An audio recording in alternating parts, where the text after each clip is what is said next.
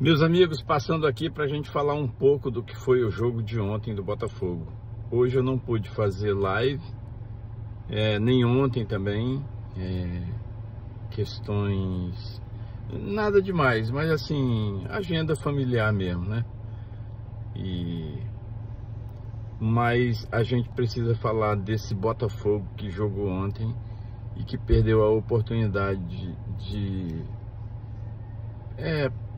tá mais à frente, né? Ainda é líder, quer dizer, tem um ponto à frente do Palmeiras, por causa do empate que deu um ponto ao Botafogo, mas ainda é muito pouco para o líder que a gente quer. Acho que o Arthur Jorge errou na estratégia. O Arthur a comissão, sei lá quem, né? Mas a orientação, seja de quem for, de colocar aquele time alternativo ontem, não foi das melhores coisas. O meio-campo com Danilo e Tietê simplesmente não existiu. Cara, Tietê tá longe de fazer o que o Marlon faz, né? Tá longe, há uma distância abissal entre Tietê e Marlon. E o Danilo também não tá bem, né? E o Gregory tá voando, quer dizer, então o meio-campo nosso, a gente perdeu o meio-campo para começar.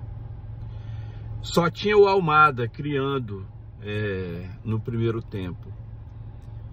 O menino Matheus Martins também foi sacrificado pela própria dinâmica do jogo, ficou perdido entre ser meia e ajudar na recomposição e acabou também não aparecendo tanto. Vitinho fez uma partida que cara, de alto nível, viu? Luiz Henrique também, mas Deus do céu, o Tiquinho tá precisando de muita oração, cara. Rapaz, olha, eu vou te contar, viu? Tá precisando de muita oração, como diria a Sueli Pequeno, nossa seguidora nossa aqui, muito ativa. Peguei a sua fala nos comentários agora, que me inspirou, Sueli. E eu complementaria, e muito treino, muito treinamento.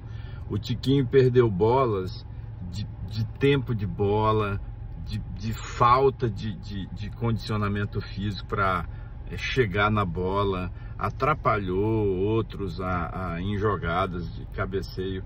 Enfim, o Botafogo fez uma das partidas mais horrorosas que eu vi nessa nova fase do Botafogo.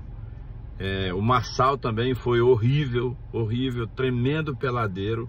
Quando o Alex Telles entrou, a história mudou, né? Deu outra configuração ao Botafogo. E uma pena que o Arthur Jorge é tão teimoso. Esses portugueses, quando teimam, eles vão na teimosia até o fim, né? O cara deixar em campo Tiquinho Soares junto com Igor nunca deu certo, né? Quer dizer, acabou sacrificando o Igor também.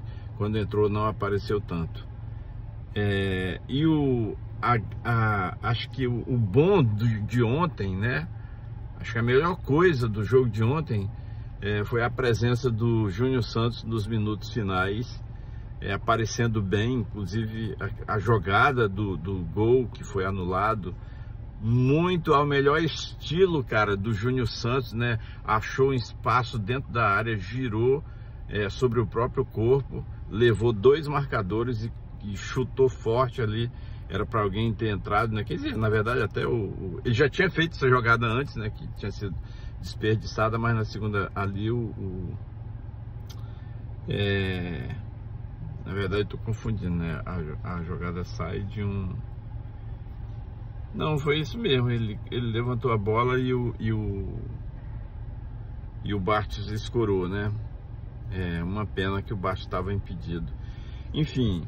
Mas o que eu quero deixar aqui, galera, e até para debate com vocês, esse time que o Arthur Jorge colocou. Não havia necessidade, porque o Botafogo vai ter agora uma semana inteira de folga. Então podia ter colocado o time titular assim, né? Podia ter colocado pelo menos o Marlon Freitas. Colocava o Tietê então de primeiro volante e o Marlon de segundo. Até arremediava.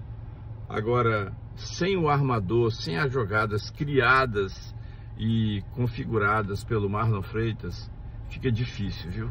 Fica difícil. Enfim, aí a gente tem apenas um magro ponto de diferença para o Palmeiras. E o Palmeiras, como eu já disse para vocês, que é o maior adversário do Botafogo na disputa pelo brasileiro, vem firme para buscar, exatamente por isso, por ser a única competição que eles têm pela frente, buscar esse título. E, cara, 2 pênaltis que CBF, me ajuda que eu te ajudo. Então, galerinha, tá proposto aí o debate. Fala também você da sua impressão sobre o jogo de ontem, desse time alternativo e da proposta de jogo do Arthur. Uma ótima semana para vocês. Amanhã a gente vai ter 2 lives, né? Uma pela manhã no horário normal e uma à noite com um campeão de 93. Aguardem, hein? Campeão de 93 vai estar amanhã, segunda-feira, né?